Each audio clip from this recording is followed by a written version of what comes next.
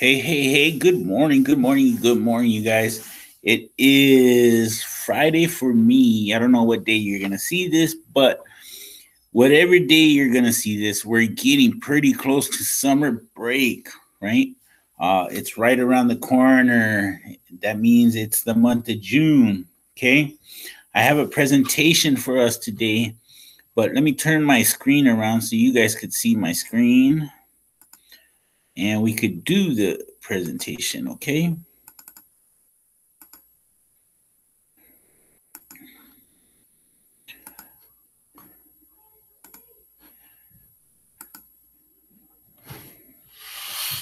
So June is something called National Hunger Awareness Month, right?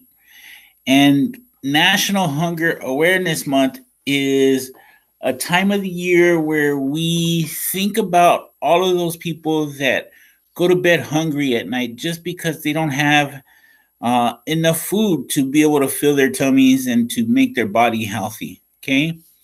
So, right here, there's a heart made out of fruit and vegetables, right? Just to remind us that we got to love each other enough to make sure that everybody gets to go to bed with a tummy full of food so that way their body can do what it needs to do during the month. Okay? Or during the day, I'm sorry. So it's June is National Hunger Awareness Month. Let's talk about what that means, okay, you guys? What does it really mean to be hungry? Okay. A lot of us know the feeling our tummy gets when we haven't eaten in a while, right? Where you kind of get a rumbling in your tummy and it starts to make noise like that. It growls, right? Our tummy growls. And what we usually do is we'll go get a snack or maybe ask our parents if they could make us something to eat, right? But there are people in the world and in the United States that have that feeling a lot or all the time because they don't have the ability to go get something out of the refrigerator and make their own snack or have somebody that could make them food because they just can't, they just don't have the food. They can't afford the food, right? We have to buy food, and if you're really lucky, your parents are able to afford all the food you want, right? But there are some people that can't afford all the food that they need to make their body do what it needs to do, okay? So sometimes they go to bed hungry, and those people are the ones that we need to worry about and the ones that we need to talk about, right? So let's see. There's two things that hunger, right? Going to having constant hunger could really do to our body to make us really sick. One of the things is called malnutrition. Okay. And that's a really big, giant word. And I don't expect you to remember it, right? But what it is when your body doesn't get enough of the good vitamins and minerals and proteins it needs, right? Then you suffers from malnutrition. It means that you have bad nutrition, okay? You're eating poorly. And the best way for me to describe it is we all kind of pretty much love McDonald's fries, right? And if we ate McDonald's fries for breakfast, lunch, and dinner every day, we probably wouldn't be hungry, right? Because the McDonald's fries would fill us up. But we would get something called malnutrition because we're not getting enough vitamins and minerals from the fries that our body needs, right? So we need stuff like meats and vegetables and fruits and dairy, right? And if we don't have enough of that regular stuff, we're going to get sick, right? If your body doesn't get any food or very, very little food, it does something called starvation, right? And starvation is terrible because your body starts burning its own meat and fat to be able to survive. And then eventually you don't have enough. So you get really, really, really skinny, and people could see your bones underneath your skin, right? So that's how hunger can make us really sick. That's why we need to worry about people that are going to bed hungry constantly. Okay, we need to worry about how to help them. How bad is hunger in the United States, in America, right? Around where we live, okay? If you were to think of 8 of your friends, right? 8 of your friends, most likely 1 out of those 8 families can't afford the food that they need to feed everybody in the family. That's very, very sad, right? 22 million children. Millions is a lot, okay? 22 million children have to eat their school lunch as the only meal they get during the day. And that's really sad because a lot of people don't even like the school lunch. But imagine if that was your only meal during the day, then you would probably eat the whole thing, right?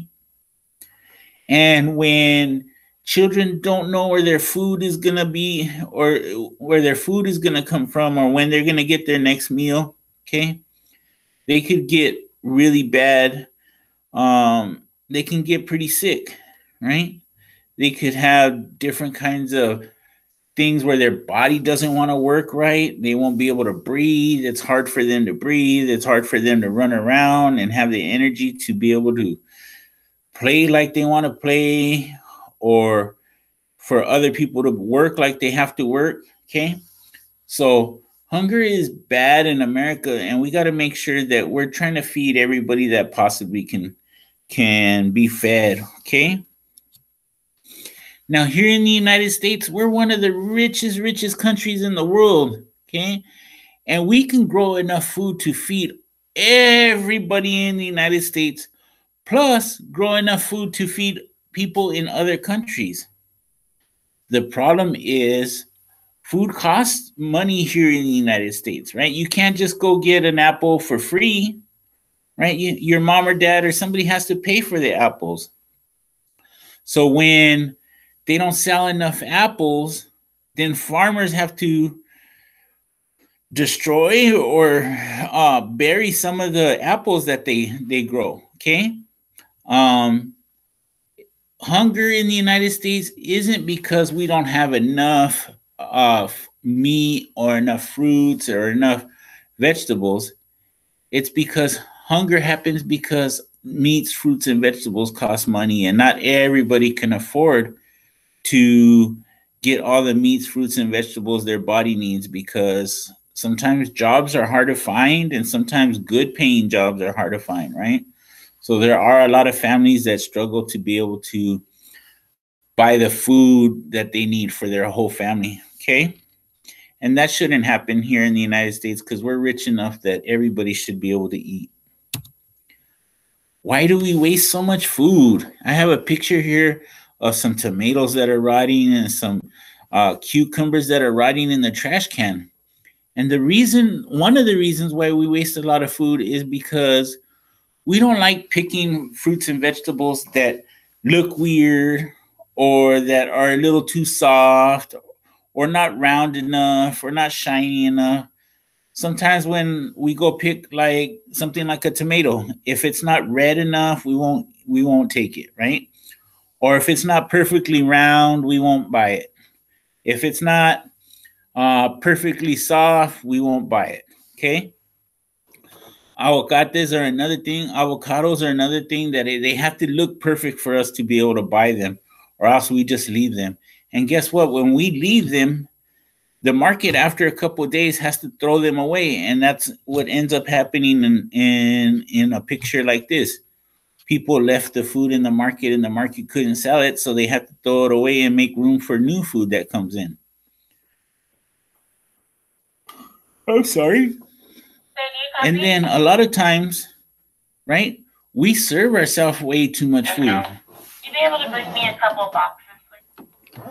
If we're at home and we want cereal, right, in the morning, if we serve ourselves cereal, sometimes we serve more cereal than we can eat, right? And so a lot of the food has to go to waste. And that's all that food that goes to waste is food that we could be using to feed hungry people in America, okay? Now you say, Mr. Gomez, I'm just a little kid. How am I going to solve this problem of hunger in America when the adults can't even solve it, right? And you're right. The adults could solve it if they chose to, but they're not choosing to, okay? So we need the help of young minds, young bodies that are willing to help, okay? And what can you do to help? Let's see. We could talk to our family and friends about not wasting so much food, okay? We could talk to our family and friends about buying food, even though it doesn't always look perfect. If it's not the shiniest tomato or the shiniest apple, right? The reddest apple, we could still buy an apple that has a little bit of green in it. It doesn't mean that's not going to taste just as good or just as sweet, right? As a matter of fact, I don't know how many people have ever picked a watermelon, but a lot of people pick a watermelon based on how pretty it looks, right? How much green it has in it. And then they find out that's not the best way to pick a watermelon. The best way to pick a watermelon is sometimes you want to look for the ugliest watermelon, the one with the most yellow in it and the one with the most ugly veins, because it has what they call a sunspot. It makes the watermelon sweeter, okay? So we have to talk to our family about shopping right. We have to talk to our family about not wasting as much food, okay? If you could start a garden at home and be able to grow your own food, that would be the best thing in the world, okay? Like Miss E started the garden here at Darnell for us. She teaches us how to make sure that we're growing food that we can eat, and so that we're not wasting it, right? And then all the food that we grow in the garden, you guys get to take home, right? Here's a big one. If you guys want, you guys could bring some food from home that you guys might have extra. Talk to your parents about it. Ask them, Mom, is there anything that we have extra that I could donate to some people that might be hungry, right? And so you could bring like a can of food or a box of food. Don't bring anything that would have to be in the refrigerator. But if you brought some food, right, Mr. Gomez will take it to a place called the City Heights Community Fridge, okay? And that's a little place right here, really, really close to us, okay, where some people donate food. So that way people that live close to us can have food to go get it for free if they need it, right? So say you have an extra bag of rice at the house. You would bring it into your teacher. Mr. Gomez would pick it up from your teacher. And then I can go take it to this place called the City Heights Community Fridge. I'll put it on a shelf right there. And then if somebody that is hungry and doesn't have any food at home, they get to come there and they get to look for food that they could take home and feed their kids or feed themselves with, okay? So if you guys want, that would be something cool we could do, and I'll take it over there, okay?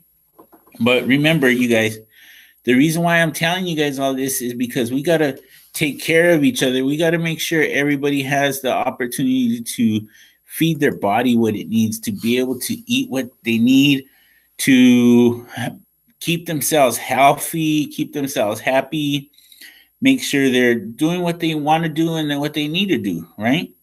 So we got to look out for each other. Anyways, that's all I have for you guys today. I hope you guys are having a great day.